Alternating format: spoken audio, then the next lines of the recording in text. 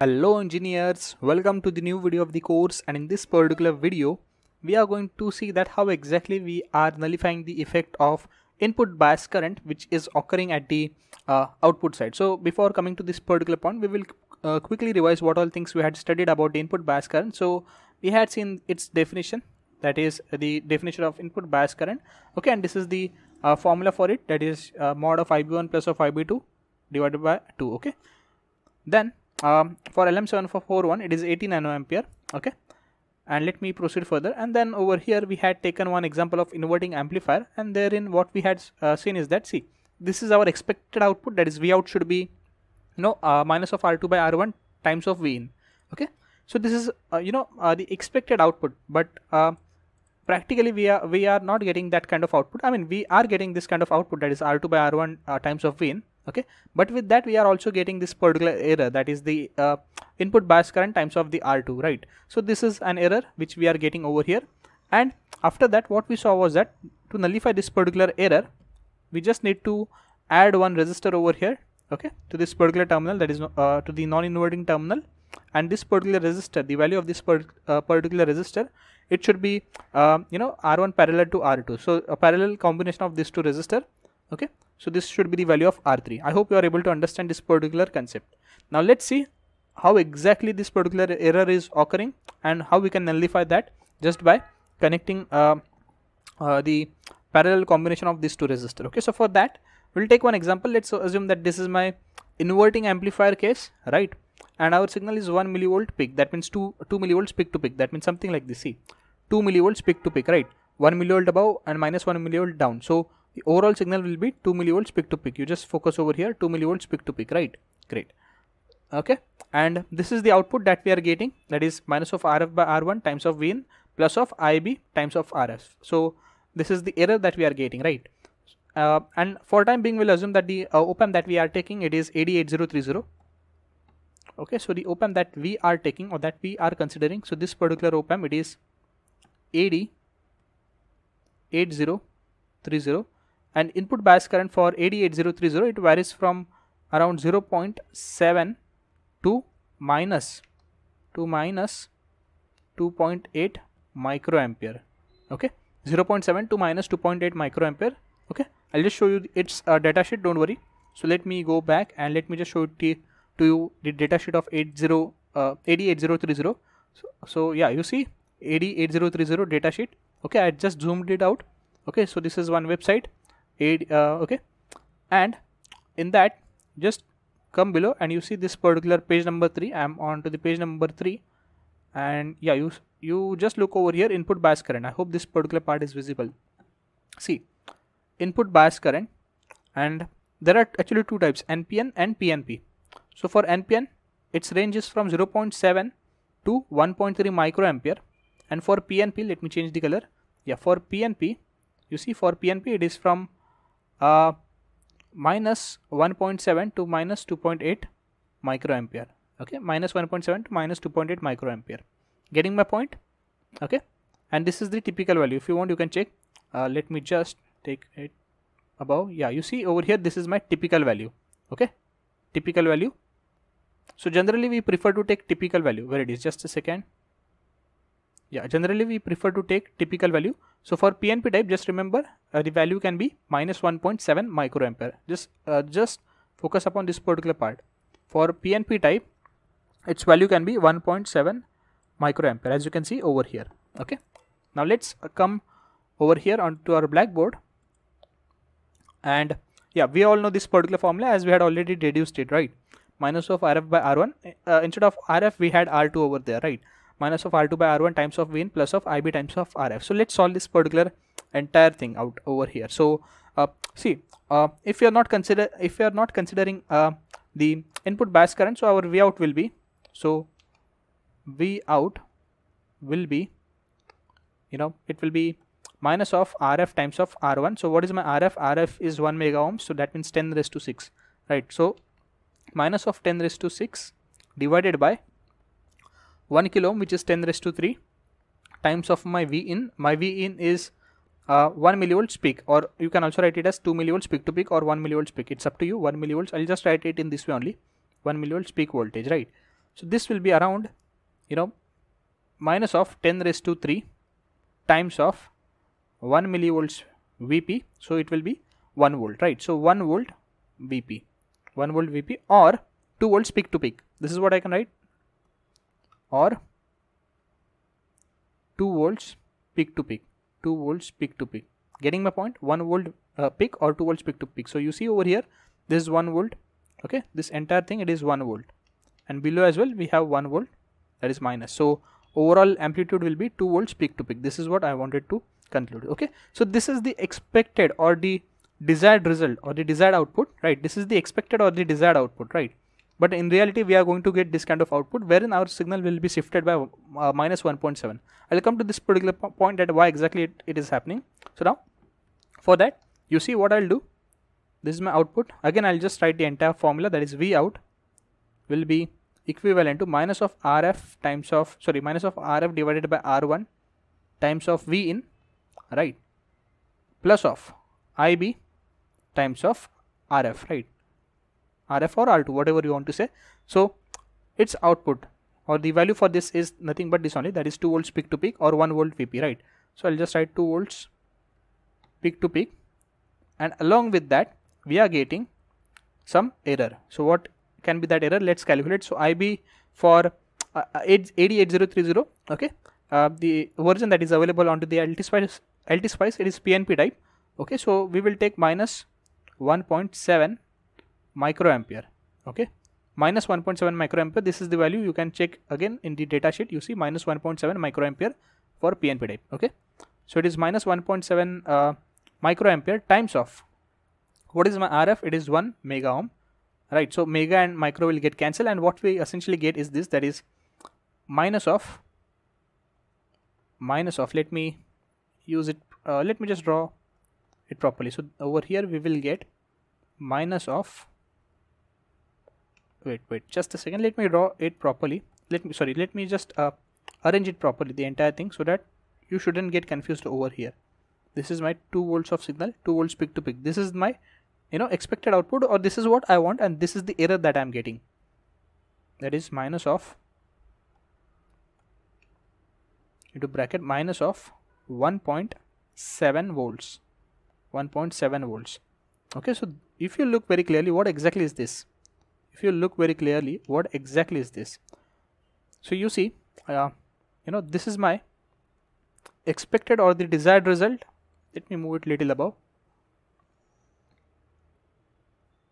Okay, something like this, and let me move this as well little above.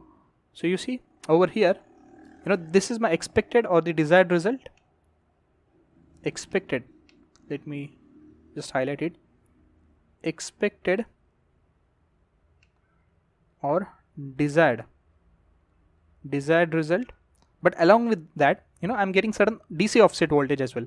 Okay, so you see over here, this is like a constant voltage. This is like a constant voltage, right? This is like a constant voltage or a constant DC voltage. Okay, you see this particular voltage, it's like an error. Obviously it's an error, but if you look very clearly, okay, it's like a DC, a pure DC signal. Okay, DC offset voltage.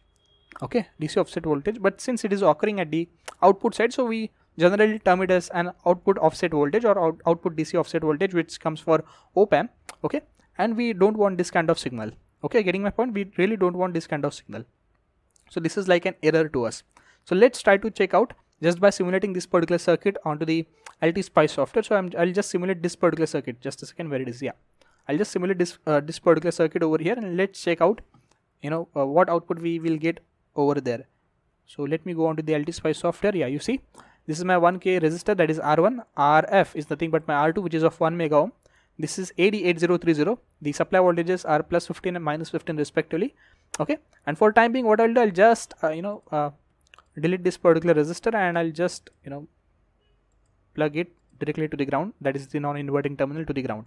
And you see my signal is of 1 millivolt. Let me just show it to you. Yeah, you see my signal amplitude is of 1 millivolt Vp. Okay, I'm not talking about the overall amplitude, that is peak to peak. I'm just talking about the 1/2. So 1/2 is of 1 millivolt, and I'm taking frequency of 1000 hertz, that is 1 kilohertz. Okay, and now let's try to run this particular circuit. Yeah, you see this kind of circuit. Let me just zoom it out. So this is my output, okay, and this is my input. The green color is my input signal and the blue color is my output signal. Okay, so let me just zoom it out. Yeah, you see my input and output signal. So my input signal, it is starting from 0 volts, it is going to 1 millivolt, and it is again coming back to minus 1 millivolt, right? So I am amplifying this particular signal with the gain of what? With the gain of 1000, right? If you could see very clearly, the gain of this particular signal, it is of 1000, right? Gain of this particular signal, it is of 1000. So this is my gain, right? So at the output side, I should get 1 volt peak. That means from 0, see, from 0, obviously the signal will be inverted because this is my inverting amplifier. So from 0 volts, it should go down all the way up till minus 1 volt peak, and again from 0 volts it should come back to plus 1 volt VP, right? So plus 1 volt. So the overall amplitude will be 2 volts peak to peak, right? 2 volts peak to peak. So this will be my overall amplitude. This is the expected result, but you see at the output side, the signal, it is starting from minus 1.7 volts. Okay, so this is the output signal we are getting. Okay, the amplitude, the overall amplitude will remain same, that is 2 volts peak to peak, but you know, there will be certain offset. The signal will move down because of this input bias current, and you can clearly look over here. The signal is actually starting from around 1.7 volts. Okay, the signal, it is actually starting from 1.7 volt. Just a second, let me move my cursor somewhere over here. Just a second, somewhere over here. Let me move this over here. Yeah, you see my signal, it is starting from around minus 1.7 volts. Okay, somewhere over here. Okay, so from here only my signal is getting started. Yeah, minus 1.69, which is quite closer to minus 1.7 volts. Okay, at 0 seconds. So basically what I want is that my signal should start from 0 volts, but my signal, you know, it is starting from minus 1.7 volts. So there is a gap. Okay, okay, there is straight gap, or there is, what I can say is that there is an offset voltage, okay, or an offset DC voltage that is present over here. Okay, and you can clearly look over here the circuit diagram which I had drawn over here, right? The circuit diagram which I had drawn over here. Getting my point? Okay, even if you look very clearly over here as well, you see the input signal, it is starting from 0 volts, but my output signal, it is starting from minus 1.7 volts, and this is what I wanted to convey to you all guys, or I wanted to show you all guys. You see, this is what we had done, the calculation. This is like an error, like right, our signal should start ideally from 0 volts, but it is starting from minus 1.7 volts. Okay, as I had shown over here. Now how we are going to counter this particular issue? Okay, so this particular issue can be countered by just, you know, plugging the resistor over here. Just a second. Yeah, just by plugging a resistor over here to the non-inverting terminal, and its value should be the, you know, parallel combination of these two resistors, that is R1 and R2, or R1 and RF, right? So if you you know, do this particular calculation, the value would be quite closer to 1 kilo ohm. Okay, the value will be quite closer to 1 kilo ohm. So R3 I can take it as 1 kilo ohm. Okay, not exactly, if you do this particular calculation, it won't be exactly 1 kilo ohm, but it's fine because its, you know, value or its magnitude will be, you know, more or less same as 1 kilo ohm. So that's why I took 1 kilo ohm, right? So now let me make certain changes over here. You see, there isn't any resistor over here. Now I'll just connect one resistor over here. So let me just cut this wire over here. Sorry, let me cut this wire over here, and let me just connect one resistor over here of 1k. Yeah, and now let me just connect it with the non-inverting terminal. Yeah, and now let me just connect resistor of 1k. I'll just click on enter, click on OK. Okay, now the moment I run this particular circuit, you just check the voltage that is coming over here. Okay, the moment I run this particular circuit, you just check the voltage that is, you know, getting displayed over here. So now let me run it. Alright, so you see over here, now my signal, it is starting from 0 volts. Now my signal, it is actually starting from 0 volts. You see, now my signal, just a second, now my signal, it is starting from 0 volts, and you see it is going till minus 1 volts, and it is going up till plus 1 volts, and this is what we expected. Okay, this is what we expected, or this is what we should expect, right? Minus 1 volt, plus 1 volt. Okay, I hope you are getting my point. Again, I'll just quickly revise what all things we had studied. So you see, in the previous execution, what we saw was that the input bias current was giving certain error, and for AD8030, for PNP type it was minus 1.7 microampere typical value, right? You should always consider the typical value. So this is like an error, right? This was like an error. So that means a DC offset voltage we were getting, and along with that, this is the signal which we were expecting or which we were desiring at the output side, which we were getting, right? So we really don't want this particular error signal. Okay, so to counter this particular issue, we just connected one resistor R3, which should be the parallel combination of these two resistors, and what we got at the output side, we are getting the expected result or the expected signal, that is something like this, right? 0 volts to 1 volts. Okay, so this is how we actually counter the input bias current issue that we were facing.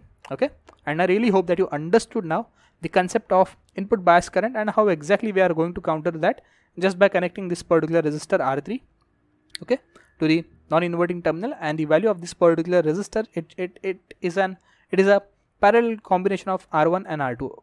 Okay, great. So I really hope that you understood this particular concept. Okay, so if you are enjoying this kind of session from me, then you make sure to like, share and subscribe to my YouTube channel. Okay, and if you have any doubts anywhere, just make sure to ask those particular doubts in the comment section, or maybe if you are watching this particular video on Udemy, then you make sure to ask that particular doubts in the communication section. I will be happy to help you out there. So thank you for listening me patiently. I'm ending this video over here. Thank you.